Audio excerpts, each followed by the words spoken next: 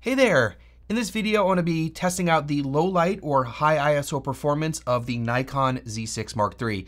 I will be comparing the Nikon Z6III with the Canon R5C, the Fuji X-H2s, and the Blackmagic 6K full frame because these are the cameras that I have.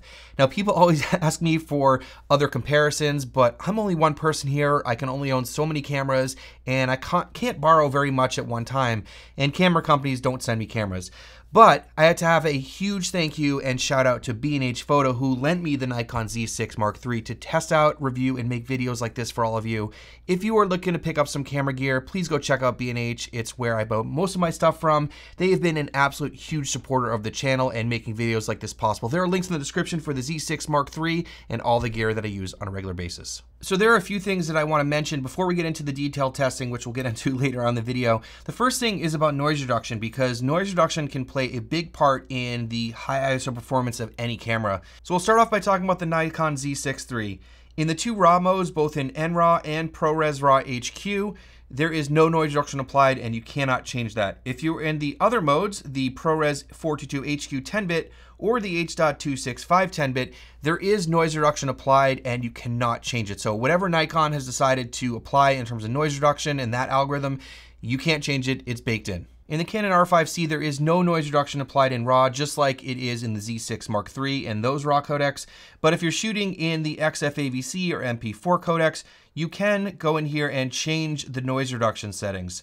So what I decided to do for this test here was to leave the noise reduction settings to its automatic. I think that's the fairest way to compare this with the automatic noise reduction that's in the Z6 Mark III. If you're curious about the Canon R5C and the noise reduction settings that I recommend, I made a detailed video about that and I'll leave that video linked down below. In terms of the Blackmagic 6K full frame, well, there is a noise reduction since you are shooting in BRAW. So on the X-H2s, I have the high ISO noise reduction set to 0, which is its default setting. I generally set it to -4, but for this test, I wanted to leave it at 0 so it'd be comparable with the Z6 Mark III. And I left the intra-frame noise reduction set to off. The next thing I want to mention about these cameras is their dual base ISOs. So the Z6 Mark III has a dual base ISO of 800 and 6400 when you're shooting an N-Log. The R5C is 800 and 3200. The X-H2s is a single base ISO of 1250. And the Blackmagic 6K full frame has dual bases at 400 and 3200, but the second gain stage actually kicks in at 1250, but the actual second base ISO is 3200. So if you're not familiar with that, it is a little bit different than some of the other cameras.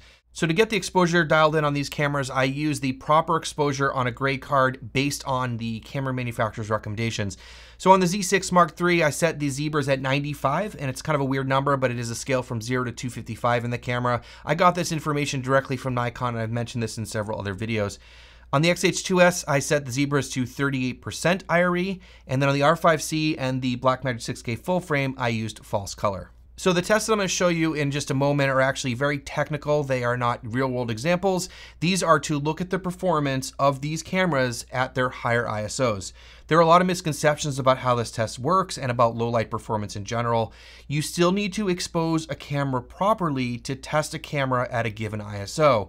Just because you go out and shoot at an ISO and then raise the exposure in post, you're not testing it at the given ISO, you're stretching the image.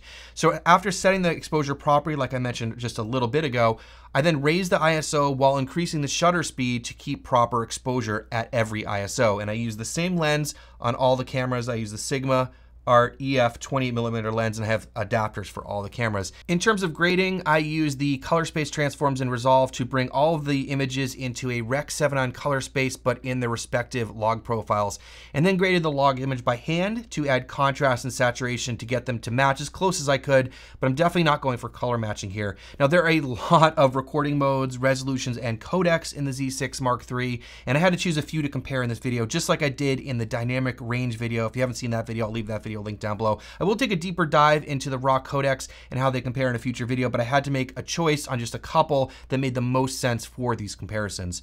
All right, first up is the Nikon Z6 Mark III and the 6K NRAW HQ versus the Canon R5C's 8.2K RAW ST. Now, I always record all the ISOs to see if anything interesting is going on, and you're looking at the whole ISO range here. Remember, there is no noise reduction going on here with the RAW codecs.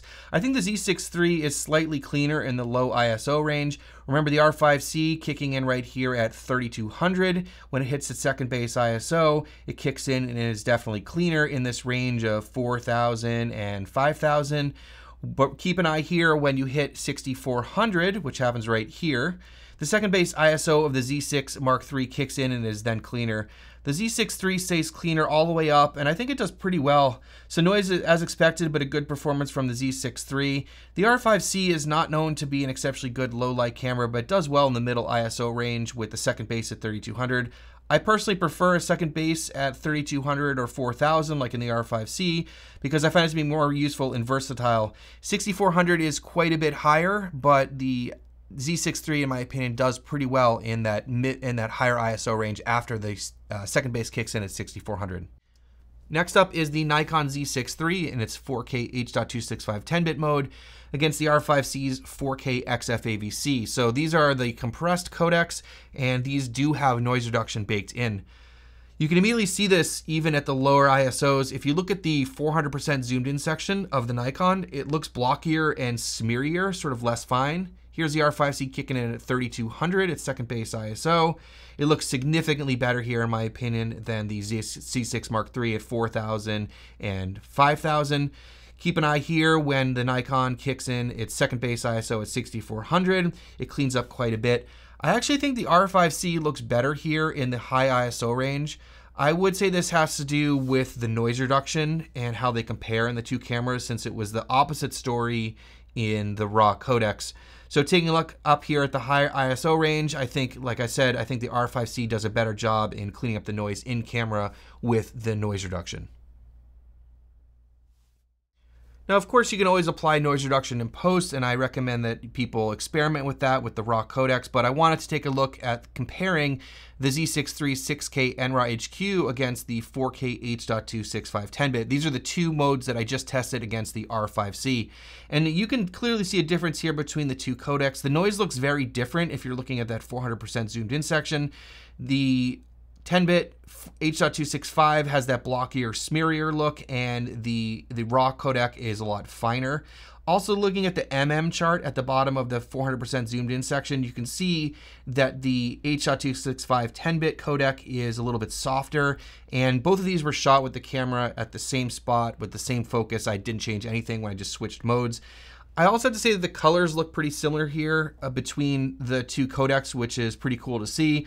Other than the effects of the noise that you're seeing here, but I just wanted to demonstrate the differences here in the camera using RAW and the baked-in noise reduction in the H.265 10-bit. Next up, we have the Z6III and its 6K NRAW HQ against the Blackmagic 6K full frame in 3:1. Remember, it has base ISOs of 400 and 3200 with the second gauge change just kicking in there at 1250. Now, I don't expect the Blackmagic to do well here since I've previously tested the Blackmagic full frame and I made videos about that, and I'll leave that down below. And it's really not known for being a very good camera at the higher ISOs. It gets pretty messy. And what's actually interesting here is the Blackmagic hangs in there really well against the Z6 Mark III, in my opinion, at the lower ISOs. Of course, when you hit 6400 and the second base ISO kicks in of the Z6III, you see really how bad the Blackmagic camera does in the higher ISOs. I think it was pretty similar in the low and middle ISO range until, like I said, you hit that second base ISO of 6400 on the Z6III. And once you get up into the higher ISO range, you can definitely see much more of a difference here, where the Z6 Mark III is clearly doing a better job than the Blackmagic 6K full frame as expected. Next up, we'll take a look at the Nikon Z6 Mark III against the Fuji X-H2s, and I decided to record both of these in ProRes 422 HQ because that's the best internal codec in the Fuji camera and has the same codec in the Nikon Z6 III. So there is built-in noise reduction here on the Z6 III, and like I said earlier, I have the standard noise reduction settings on the X-H2s. The X-H2s has a base ISO of 1250, so we'll start there. In the lower ISO range, they look pretty similar, but the Nikon having that smearier looking noise from the noise reduction that we were talking about before. The X-H2s noise is finer and it looks better in my opinion. In that middle range at 3200, 4000, and 5000, the X-H2 looks better here in terms of the noise performance. Of course, when you hit 6400, the Nikon cleans up when it hits the second base ISO. And above 6400, there's more chroma noise on the Nikon, but you can definitely see the noise reduction in the Fuji kicking in to give less detail. You can definitely see this with the smoothing of my face and just losing some of the detail. The ISO on the X-H2s does top out at 12,800, so we'll stop the test there. Now, I've always liked the noise pattern in the X-H2s. Like I said, it has a more fine and natural look to it. And like I said, I usually have the noise reduction turned down all the way to not have that smoothing look in the X-H2s. All right, so what are my conclusions and takeaways? Decent high ISO performance from the Z6 III, especially since this has a partially stacked CMOS sensor and it's not a BSI or backside illuminated sensor. BSI sensors definitely help with higher ISOs, and because this camera does not have a BSI sensor, I was really impressed with this performance. Having that second base ISO at 6400 is very helpful for that super high ISO range. But like I said earlier, I wish it was a little bit lower, like 3200 or 4000, where you see that in cameras like the R5C. I'm working on more deep dive videos about the Z6 Mark III, so if you are interested in that kind of stuff or other cool videos about cameras and lenses, please consider hitting subscribing. It would be greatly appreciated. Thank you so much for watching, and we'll see you in the next one.